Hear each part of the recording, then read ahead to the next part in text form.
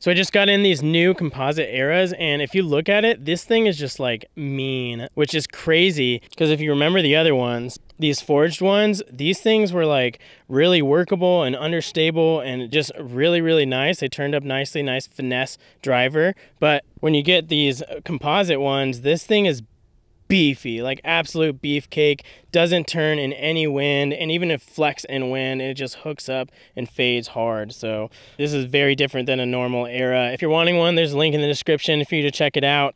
But yeah, these things, if you're wanting a beefy Era, this is it.